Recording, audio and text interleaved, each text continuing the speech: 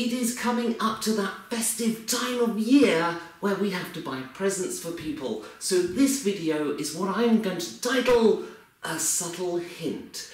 This is my review of Thomarillion.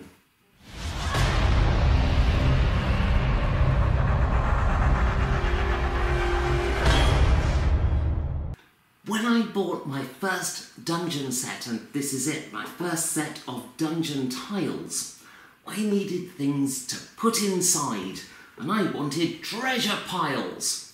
And I scoured online looking for good treasure piles, and I have to say, there's more available these days. But I found some real genuine treasures that when I bring these out today, people still marvel at how awesome they look. So these are the ones I found, and I just love how much stuff is going on in these. And this guy, this huge treasure chest here has like a mage next to it. It could be an old necromancer or something.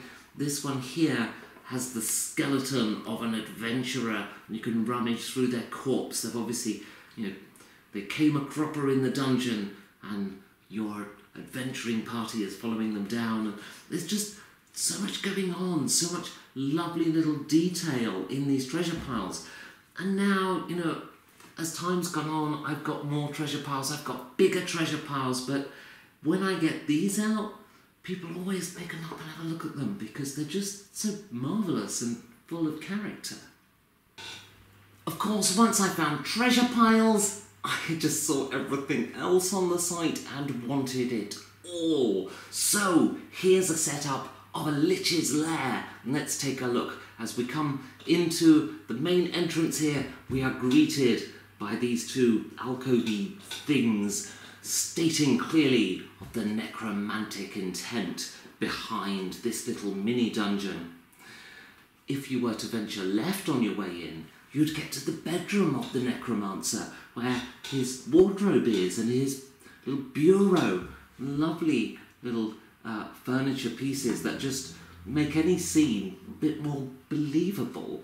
We've got some bookcases here, and then we've got a kind of a personal motif up on the wall, and this lovely sort of magic circle type thing. There's several designs on the site. I chose this one because I felt it could work both indoor and out, and it kind of has that kind of draconic flavour to it. I love the runes on it.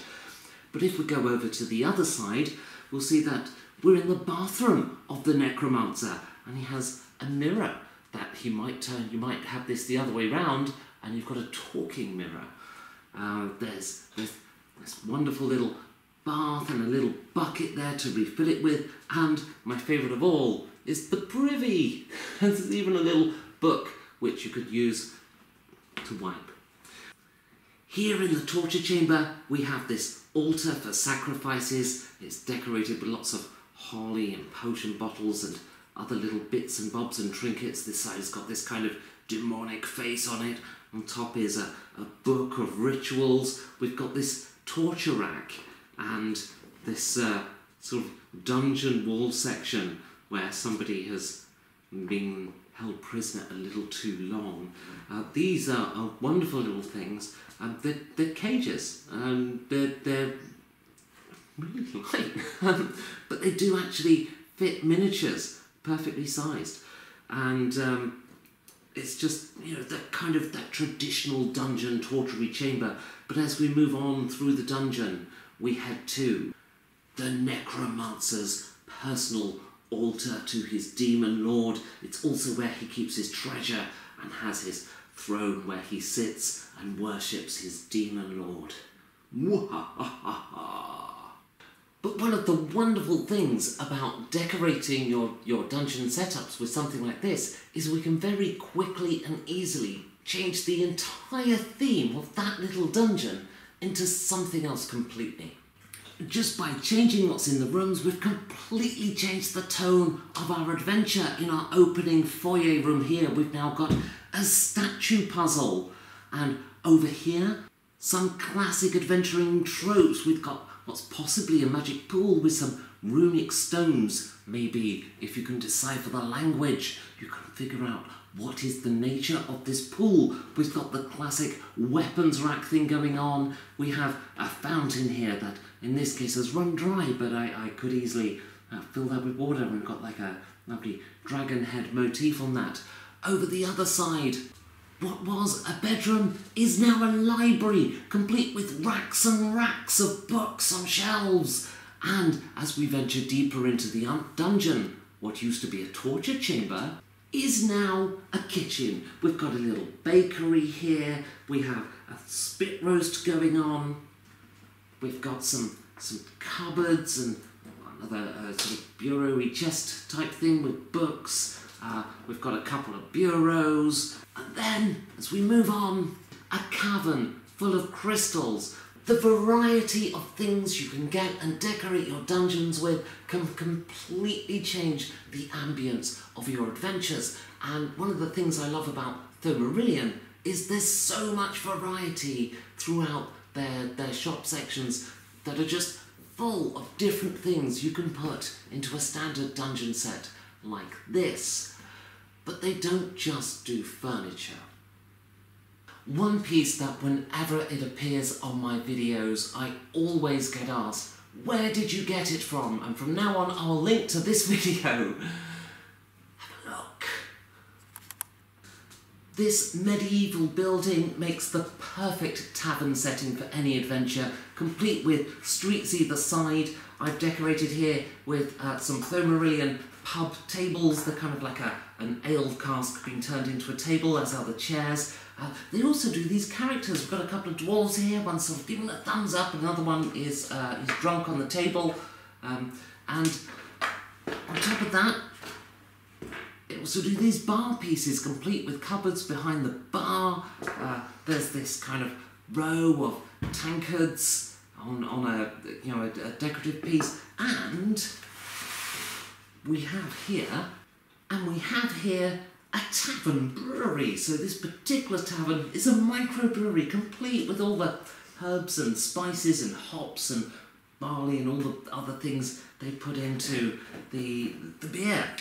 But this building, it's light, tough, and it's an interesting material because this is foam. This is a hard foam, so it's like it's moulded, but it's put in under incredible pressure and it's very dense, so it makes it quite a tough, strong thing.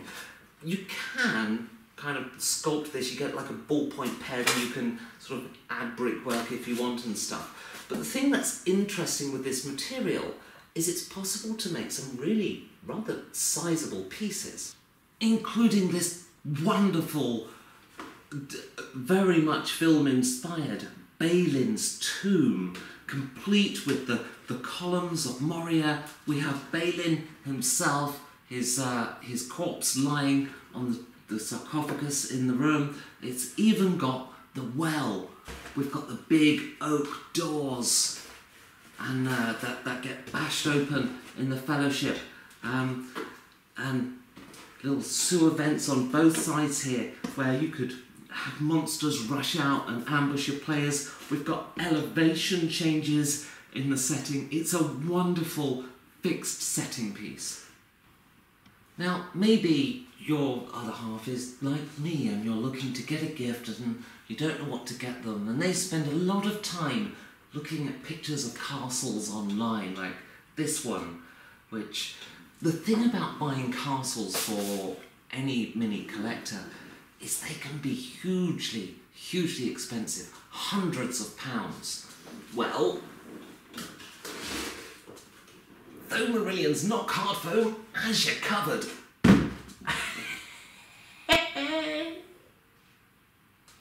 Now, this particular giant centerpiece for any gaming table is actually the last one that will ever be made of this mould, but it's not the only castle Thaumarillion do.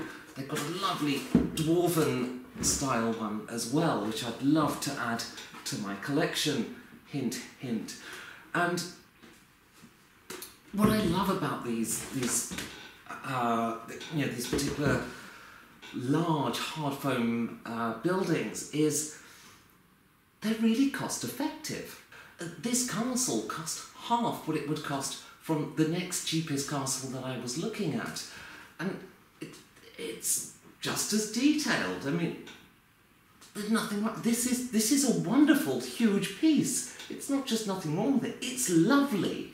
You know, I've decorated obviously with a few plants, and you know, we've got the well going on, and there's inbuilt. It kind of makes sense as a castle. It's got everything a castle should have, and everything you need in a gaming sense to run a castle encounter. Or if you're going to have it on a wargaming table, you know, you've got the battlements, you've got plenty of places to defend it, you've got places it could be assaulted, and it's a wonderful, wonderful piece.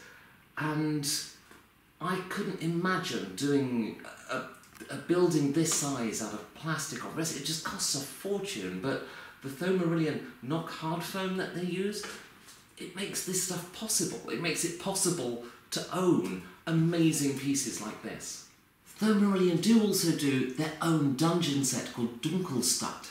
And I don't have Dunkelstadt as a dungeon set, but I do have this kind of sampler, as it were, that I've done up as a kind of a church for really evil encounters. So we've got this wonderful organ here, which I just love this. It's the only place I've ever seen that sells an organ. I mean, it's just, what a magnificent model. We have a pulpit and, you know, church pews, but if we put all of that away, what you've got is an affordable, modifiable dungeon set. If I wanted to scalpel cut into the foam and lift up some tiles so that I could place a hidden compartment underneath, with Dunkelstadt, you can do that. If I want to add some extra details by engraving the surface with a ballpoint pen, with Dunkelstadt, I can do that. The only thing I can't do is say the name properly. One of my most useful and versatile Thomarillion things is this market set. So it comes as a kind of a framework, and you just sort of drape ordinary toilet tissue over it and then paint it up, which is what I've done here. You cover it in PVA glue, let it dry, and that's how you make this lovely canvas effect on these frames. But what I really love are these kind of market stands. I did that one backwards, there we go. So we've got this lovely sort of cloth in front, we've got this cutlery vendor, we've got a weapon vendor, we've got a meat and food vendor, and you know, there's so many things you can do with that when you're running an adventure. I love the park bench and the chickens and the roosters, or what rooster, they just add to every scene I put them in, which is why I so often use these. In closing, I have been a customer of Thomarillion since I started collecting dungeon pieces because I love their stuff. I especially love this castle.